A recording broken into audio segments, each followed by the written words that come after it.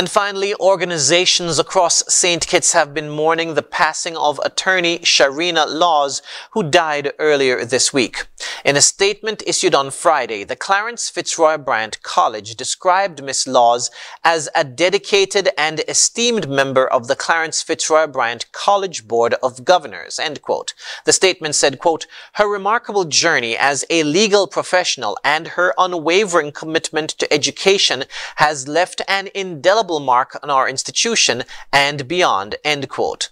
The college went on to extend thoughts and prayers to Miss Laws' family and loved ones, saying, quote, we hope they find comfort in knowing that her legacy will continue to influence and guide us in the future, end quote. Meanwhile, the St. Kitts Nevis Football Association also offered its condolences to the family of Sharina Laws.